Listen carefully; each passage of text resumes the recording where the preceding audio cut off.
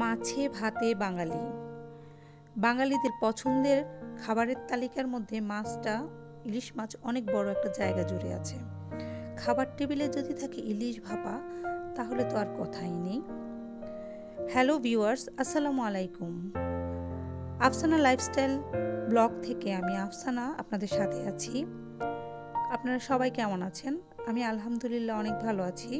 আপনারাও নিশ্চয়ই অনেক অনেক ভালো আছেন। তো এটা শনিবারে বিকাল থেকে আমি এই ব্লগটা শুরু করেছি। তো শনিবারে বিকেলে আমি আমার ভাইয়ের বাসায় চা খাওয়ার দাওয়াত পেয়ে এসেছি। এসে দেখি সনি কেক কাটছে। গতকালকে ওর বড় ছেলের জন্মদিন ছিল, অফির জন্মদিন ছিল। তো ওখানে দুটা কেক ছিল, একটা কালকে শেষ হয়েছে, তো আরেকটা রয়ে গিয়েছিল। সেটা খাওয়ার জন্যই সনি আজকে আমাদের চায়ের দাওয়াত দিয়েছে। তো বাচ্চাদের জন্য কেক কেটে ওদেরকে দেওয়া হচ্ছে।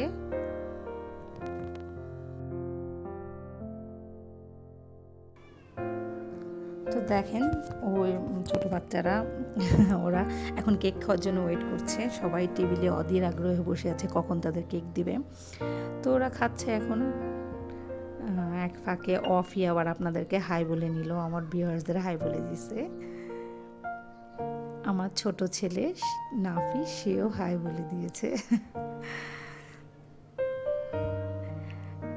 শুধু কেক না, ও নাস্তার টেবিলে দেখলাম তেলের পিঠা, দই, নুডলস, এগুলি মানে সবই আসলে দিয়েছে। চা নাস্তা, চায়ের সাথে টা হিসাবে নাস্তা আর কি।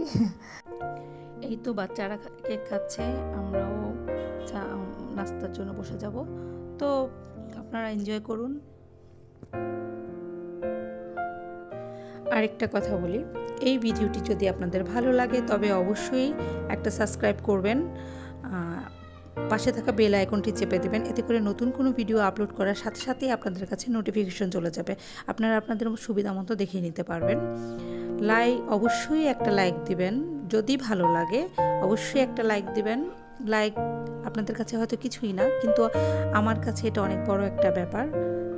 আমি আগ্রহ পাই, উৎসাহ পাই।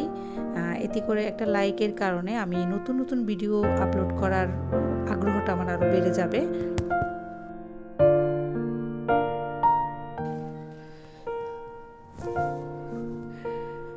এটা রবিবার সকালে অনেকগুলো ইলিশ মাছ এনেছে বাজার থেকে। তো 10-12টার মতো হবে। তো আমি দেখছি এটার মধ্যে ডিমওয়ালা মাছ আছে। আমি ডিমওয়ালা মাছের কথা বলে দিয়েছিলাম। তো এখানে অর্ধেক ডিমওয়ালা মাছ, অর্ধেক ডিম ছাড়া মাছ। তো এটা আমি আলাদা করছি, কারণ ডিমওয়ালা মাছগুলো আমি আগে খেয়ে ফেলবো। মাছের ডিমটা আমার খুবই ভালো লাগে, এই জন্য আমি স্পেশালি বলে দিয়েছিলাম যে ডিমওয়ালা মাছ নিয়ে আসতে। ডিমওয়ালা মাছগুলো আমার আগে খেয়ে ফেলতে হবে, কারণ ডিমওয়ালা মাছ ফ্রোজেন করা যায় না। গেলেও হয়তো অত মানে টেস্ট আগের মতো থাকে না, একটু নরম হয়ে যায়। তো মাছ দেখেন, আমি মাছের চারপাশের কাঁটাগুলো এগুলি আমি ফ্রিজে রাখবো বলে মাছের চারপাশের কাঁটাগুলো আমি কেটে নিচ্ছি। নিয়ে পাশের কাঁটাগুলো কেটে নিয়ে আমি মানে পলিথিনে ভরে ফ্রিজে রাখবো। তো একটা কথা, মাছগুলো যদি ভেজা থাকে তাহলে আপনারা কিচেন টিস্যু দিয়ে মুছে নেবেন মাছগুলো, কিংবা একটা অয়েল দিয়ে একটা কাপড় দিয়ে মুছে নেবেন। কারণ ভেজা মাছ রাখলে হয়তো মানে ভেজা মাছ রাখতে হয় না, শুকনাটাই রাখতে হয়। তো আমার মাছগুলো একদমই শুকনা ছিল, অনেকক্ষণ আগে এনেছে, ফ্যানের বাতাসে শুকিয়ে গেছে। তো এই জন্য আমি আর মুছলাম না, সবগুলো মাছই মোটামুটি শুকনা ছিল। তো আমি যেভাবে প্যাকেট করেছি, এখানে 2টা কালারের প্যাকেট আমি করেছি শুধুমাত্র মানে আমার সুবিধার জন্য। সাদা প্যাকেটে আমি ডিম ছাড়া মাছগুলি রেখেছি, আর নীল পলিথিনে আমি ডিম সহ মাছগুলো রেখেছি। এতে করে আমি যখন রান্না করব আমার মাছ বের করতে খুব সুবিধা হবে। তো আপনারা যদি এরকম একটু বুদ্ধি খাটিয়ে, আপনারা না শুধু সবাই যদি একটু বুদ্ধি খাটিয়ে কাজ করে, তাহলে হয়তো আমাদের কাজের সময়টা একটু বেঁচে যাবে। মানে যেই সময়টা হয়তো আমাদের 10 মিনিট লাগবে, সেটা আমাদের 5 মিনিটেই হয়ে যাবে আর কি। তো একটা মাছ আমি নিয়েছি, দুপুরে রান্না করব আজকে। তো মাছটা আমি পরিষ্কার করে দিচ্ছি, আমি পিস করতে দেব আমার যে বাসায় কাজের খালা আছে ওনাকে। তো উনি আমাকে এটা পিস করে দিবেন, উনি অন্য কাজ করছেন, সেই ফাঁকে আমি এটা মাছটা পরিষ্কার করে দিচ্ছি।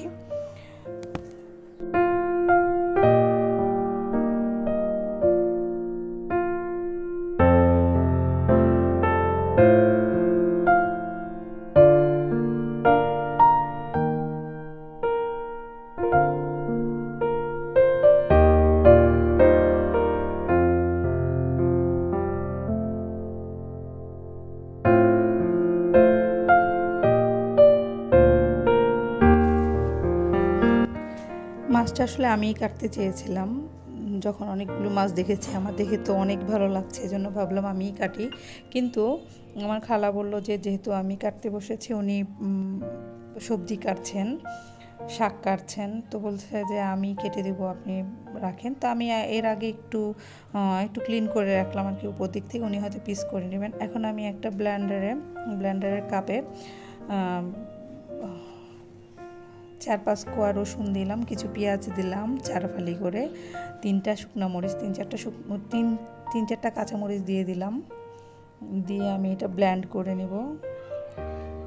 তো আমি ব্লেন্ড করে মাছ খালা কেটে ধুয়ে দিয়েছে, ওই মাছগুলোতে আমি এখন ব্লেন্ড করা মশলাটা দিব। ব্লেন্ড করা মশলাটা পুরোটাই দিয়ে দিলাম এটাতে, আমি ওই পরিমাণেই আসলে মশলাটা ব্লেন্ড করেছিলাম।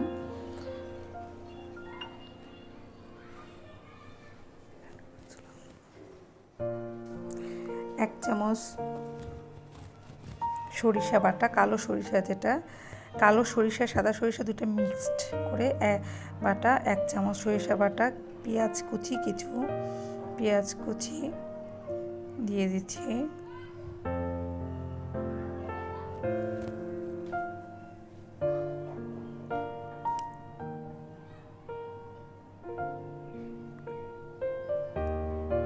কিছু মরিচের ফালি দিয়ে দিচ্ছি, 1.5 চামচ, আমার এই ছোট্ট চামচটাতে 1.5 চামচ, আসলে আন্দাজ মতো আর কি, 1.5 চামচের মতো আমি হলুদ গুঁড়া দিয়ে দিলাম। খুবই সামান্য পরিমাণ মরিচের গুঁড়া দিয়ে দেব, কারণ আমি মরিচ ব্লেন্ড করে দিয়েছি, আবার ফালিও দিয়েছি, বেশি ঝাল হয়ে যাবে। আন্দাজ মতো লবণ দিয়ে দিলাম,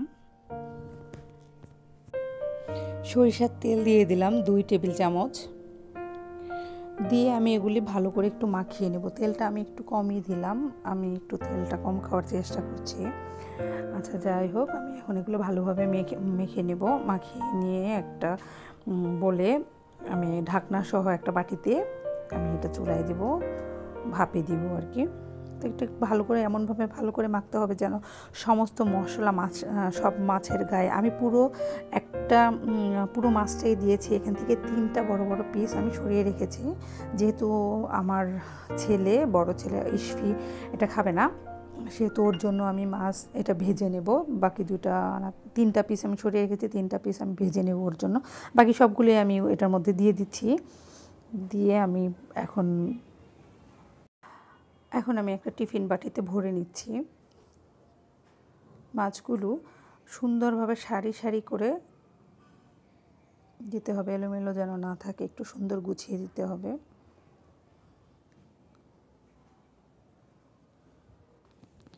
গুছিয়ে না দিলে ভেঙে যাওয়ার সম্ভাবনা থাকবে, একটু ভালো করে গুছিয়ে দিলে মাছের পিসগুলো আস্তে আস্তেই থেকে যাবে।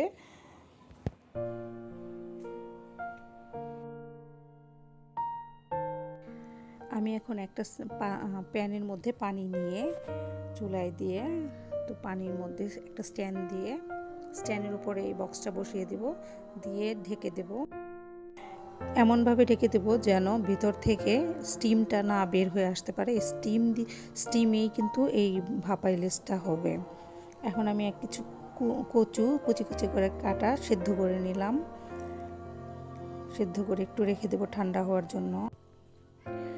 চলুন আমরা একটু দেখে আসি আমাদের আমরা কিভাবে স্টিমে দিয়েছি মাছের টিফিন বক্সটি, একটু দেখে আসি আমরা যেটি কীভাবে দিয়েছি। আর এই চুলায় তেল দিয়ে পেঁয়াজ রসুন মরিচের ফালি দিয়ে ভেজে নিচ্ছি শাক দেওয়ার জন্য। কিছুক্ষণ ভাজা হলে বাদামি কালার হয়ে আসলে আমরা এটাতে শাকটা দিয়ে দিব। শাক দিয়ে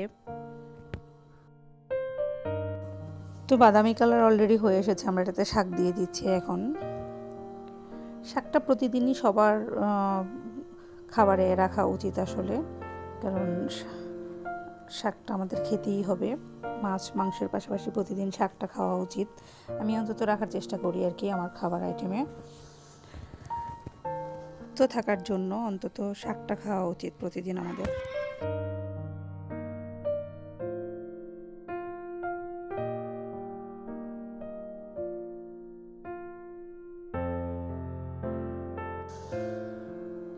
শাকটা নামিয়ে আমি এখন আরেকটা ফ্রাই প্যানে কিছু তেল দিয়ে তেলে 5 ফোড়নটা ভেজে নিলাম। তারপর সেখানে যে কচু আমি সিদ্ধ করে রেখেছিলাম, কুচি করে শুদ্ধ করে রেখেছিলাম, তো ওই কচুটাই দিয়ে দিলাম।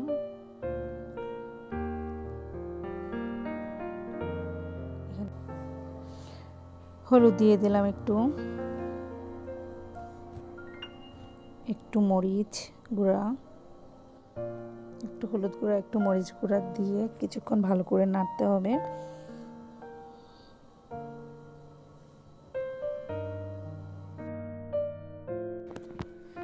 এটা একটু ভাজা ভাজা হবে, এটা ভাজতেই থাকবো, একটু সময় ধরে ভাজতে থাকবো।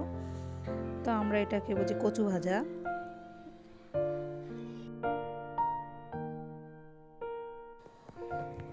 তো চলুন আমরা ওই পাশটা দেখে আসি ভাপা ইলিশটা আসলে কত দূর হলো। তো এই তো ইলিশটা আমি চুলা থেকে নামিয়ে নিলাম, টিফিন বাটিটা নামিয়ে দেখেন এটা হয়ে এসেছে, সুন্দর একটা ফ্লেভার আসছে, এত সুন্দর ফ্লেভার, আমার পুরা বাসাটাই একদম গন্ধে মৌ মৌ করছে। আসলে আমি তো আপনাদেরকে বুঝাতে পারছি না, আপনারা বুঝে নেন। আসলে অনেক সুন্দর একটা ফ্লেভার বের হয়েছে, খুব ভালো লাগছে। পুরা বাসাটা আমার মানে ইলিশ ভাপার গন্ধে খুবই ভালো লাগছে, বলে বোঝাতে পারবো না আসলে। খেতেও নিশ্চয়ই সেরকমই হবে। আমি এটা আসলে 35 থেকে 40 মিনিটের মধ্যে নামিয়েছি। এখন এই কচু ভাজাটাও ভাজা ভাজা করে নেব, আর একটু ভাজবো এটা। তো আমি আজকে আর বাড়াবো না,